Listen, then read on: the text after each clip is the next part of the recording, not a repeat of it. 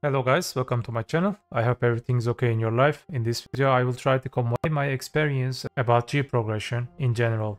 Without further ado, let's check what we have as advices.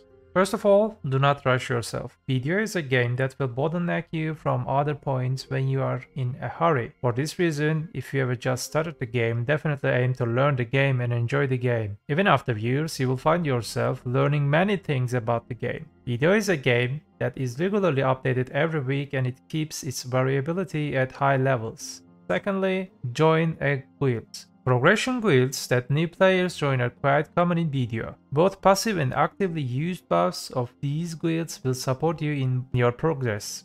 In addition, the guild you join can provide you with the advantages such as killing whales. Whale is a world boss and spawn in the middle of the ocean. I don't want to give too much detail about this and prolong to the video. It appears twice a week. Read, search, try to apply them, and plan it for future. BDO is one of the few MMORPG games where you have the most depth and learn new things as you do. When you rush to learn a lot of content in the game, you are likely to get bored with the game when you see that you cannot do them in a short time. Give yourself time to learn the game and don't be afraid to search online. The BDO community is a very helpful community in helping other people. The reason for this situation is that the players who knew very little about the game in the past and lost a lot of time by making mistakes and suffered. We used to have a hard time finding resources because the game was very new, and even in the old times it was a huge game. For today, it is immeasurable.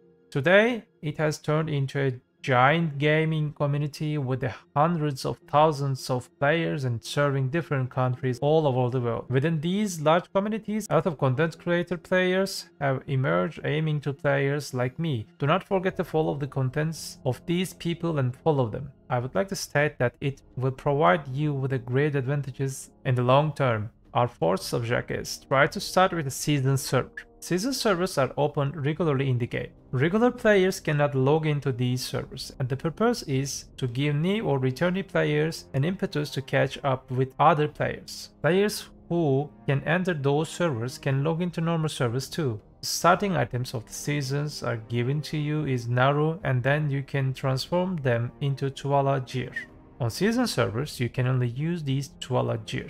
On season character, you can only use this Tuala gear, do not forget that. Upgrading these items to the pen level is not very difficult. In general, an account that has completed adventure journals can increase up to 248 pre-awakening AP, 250 awakening AP, 311 DP with the season gear. Make sure to stay on the season servers as long as possible. The advantage of graduating from the season servers early will not be good for returning and newbie players. Especially the recent updates have strengthened the catch mechanics for the new players to catch their old players easily. Even in early game spots, you can get a high amount of silvers to get a certain point quickly. I will try to explain these grind spots in another video. You should definitely check my channel. Number 5. Try to complete Progression Pass. Again, a mechanic that allows new and returning players to adapt to the game quickly. In this Progression Pass, there are small quests for everything in the game in general. For example, fishing, catching horse, hunting, gathering, and etc. Definitely try to complete the content that has these and many other things categorized in it. It will help you to learn the game and have an idea, and the rewards will be very useful in the future. Some of the items you receive may be much more valuable than you think. If you don't know anything about the game, please do not delete them. Number 6 is try to finish adventure journals. Of course, what are we talking about is not something that can be finished in a short time. These journals, which are adapted from the stories of the important people who have a place in the story of the game, are content that offer you permanent buffs when you are complete them, and also allows you to learn many contents about the game. First of all, you can try to get your AP and DP from Igor Bartali journal. Then you can complete the Agris journal and Rubin's journal. Yes, I know, there's a lot of to do and we're constantly adding new ones, but BDO is that kind of game. You can plan to complete other books by searching on the internet and check them, what they have in it. Especially for the Thieves Journal series, it will save you time to order some things in the marketplace and order them while you are doing other things in a long time. Number 7. Try to start farming. Farming is a branch of life skill that can support you in passive income and help you in long run, especially those who can play the game actively, breeding the crops in their farms as soon as their growth is completed and leave them to grow again, providing a good income in passive way. You can find my farming guide video on my channel. Try to finish Magnus Abyss 1 content. This content will offer you a lot of things. Although it does not provide direct benefits at the beginning of the game, you will understand how valuable it is as time goes on. It will give you free pen boss gear. This is one time for your family. Maybe it will give other rewards in the future. It's very new content right now. You can learn about the details by following the next contents that I will record in the future. Number 9. Try to make your own pen boss gear with the guaranteed pen boss gear method. This method for newbies, developed to support newbie players. You can leave the RNG factor aside and craft your own armor and weapon with the guaranteed pen method. Of course, armors and weapons obtained by this method cannot be used by seasoned characters. This is a bit of a detailed subject and I leave you a link about it. In the description, you will find a detailed official guide link describing what you need to do. There is no guide on my page about this and other subjects yet. Number 10. Try to make your own pen accessories. For the same reason, the issue we mentioned above in number 9, the method of obtaining guaranteed pen accessory is available in the game, provided that it's only once per family. You can obtain one of them: crescent ring, basilisk belt, and Tungrat earring item. If you don't like your selection, or if you want to change it in the future, you have to write to change it once a day. Of course, this will not be free transaction. The replacement cost is silver. I leave the link below about this topic. Please be careful and be patient about your daily quests. Number 11. Tag system. There are 24 different classes in the game at the moment and you may have difficulty deciding what you want to play. Thanks to this tag system, you can tag two characters together. You can copy your stuff to it when you connect it. However, this copying process of course allows you to use the item only in the tag character. You can find many resources about this subject on the internet. Number 12. When you play on the season server, the game will give you a Fugger's Watch. This item will give you a chance to permanently copy the level and skill points of the character you played to another character. In other words, if you don't like the character you played in the season and want to continue another character in the season, you can continue your game with the season character by indirectly graduation the character you played without sacrificing your rights to the season. Advice number 13. You should definitely check class interviews. Do not forget to follow the guides that I have made with the masters of 24 different classes on my channel and they're currently in the game. These guides are content made to explain what classes offer the players. Rather than being a detailed guide about the class, it aims to introduce the class by providing basic information to beginner or a player who wants to play that class. If you are curious about the PvE and PvP potential of the class you are playing, you should definitely watch the tier list videos on the channel. The content in the videos has been approved and verified by the class masters. Number 14. Mostly we finished general advices about your gameplay.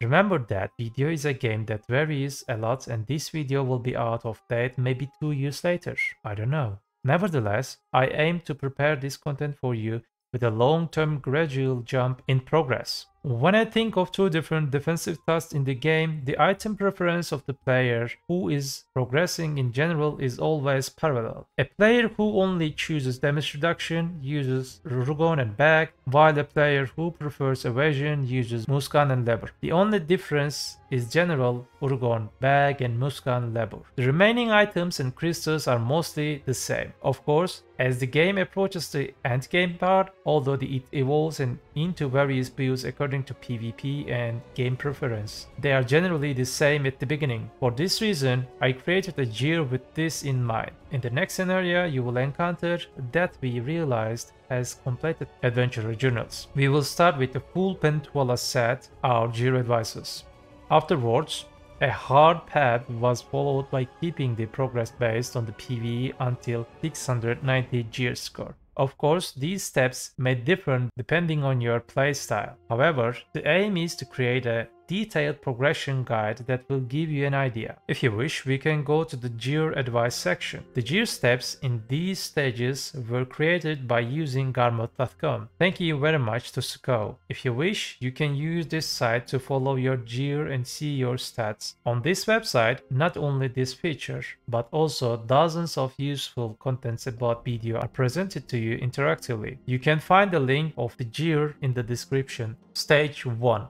Adjusting the crystals of a player who has graduated from the season as they see on the screen will benefit from greatly both during stays in the season and after graduation. These crystals are usually PvE based crystals and have a hybrid purpose. Stage 2. When you graduate from the season, it will be the right choice for you to receive a pen capucha as a season reward. If you're a Returnie player, you can get the equipment you want and use it as you wish. Your main weapon of choice should be that Black Star. For a player who needs to gear progression, the most reasonable weapons are Black Stars. Weapons like the Zarka, Dandelion, Oflin, and etc. are ancient and old weapons are now less effective in the game. Stage 3. At this stage, it would be good to obtain your awakening weapon as Black Star. Stage 4. At this stage, we will convert your armors to pen boss gear in order to increase your DP. Stage 5. This stage may take a little longer than the others. You will increase your armors to Capras level 3 and you will exchange that DP with Distortion Earrings AP. This will give you a very strong progression in terms of AP. By this time, you have probably reached a certain point in the Warranty Pen Accessory quests, and it will continue to assuming you have added the Tet Crescent Ring into your gear. Stage 6. At this stage, I suggest you change your sub-weapon to Tet Black Star. Stage 7. All your weapons are Tet Black Star and it's time to turn them into Godride weapon. If you don't know how to turn these weapons to Godride, you can check my review video on my channel. By bringing the weapons we turn to the dual level, we will gain a very nice AP for PvE purpose. Stage 8. At this stage, we will upgrade our armors to Capras level 6. Stage 9. This stage may be a heavy stage in terms of silver.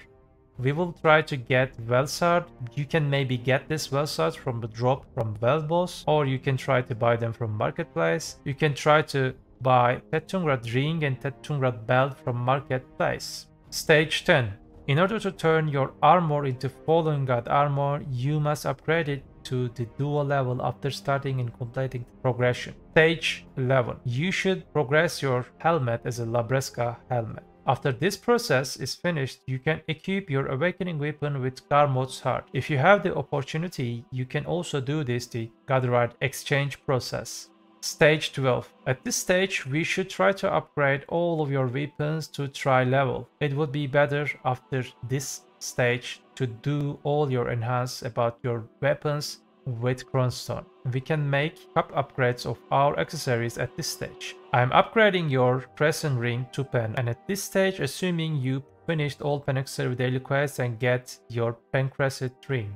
Stage 13. At this stage, we will increase the Capras level from 6 to 9 on our gloves and boots. Stage 14. At this stage, I recommend you upgrade your main and awakening weapon to Tet level. Evasion builds can also upgrade their sub-weapons to Tet if they wish. If you are curious about which class you play should choose between Evasion or GR, you should definitely watch my combat mechanics video on my channel. You can be sure that you will learn a lot about the deep mechanics of the game in this video. Stage 15. At this stage, I recommend replacing your necklace with a Pen Ogre, Lighten or Tungrat necklace. Stage 16. At this stage, you can try to upgrade your weapons to Pen level. You can also pass 383 DP cap by increasing the Cup of Velsard. This will give you percentage DR cap of 383. Yes, at the end of the 16th stage gear progress, I aimed you to reach your 690 gear score in the optimum way. From this point on, the progression to the end game stage begins and will vary depending on everyone's playstyle.